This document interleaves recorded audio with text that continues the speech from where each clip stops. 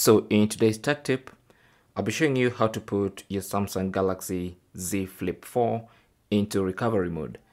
You might want to put it in recovery mode for various reasons. Maybe you want to perform a hard reset, or maybe you want to clear the cache partition.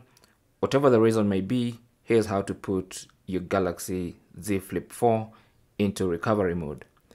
So the first thing you need to do is switch off your phone.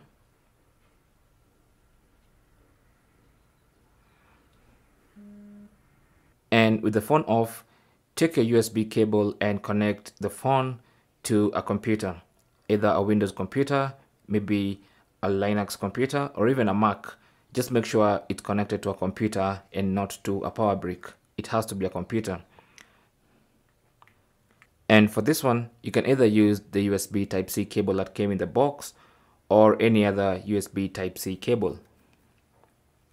So currently, mine is connected to my Mac, and as you can see, it's charging. And so what you want to do now is press and hold the power or the side key plus volume up.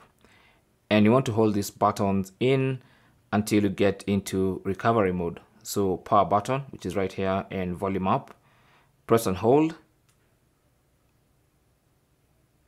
Just keep pressing. Keep holding. Just keep holding. Keep holding. And as you can see, that puts your phone into recovery mode. Now, in the recovery mode, of course, you need to use the volume rockers to scroll up and down, volume down to scroll down, and volume up to scroll up, and the side key to select whatever you want to do.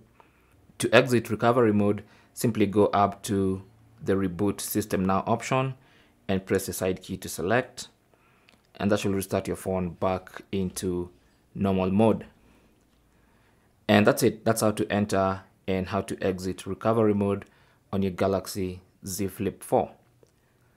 Thanks for watching. Leave your comments and questions down below, and good luck.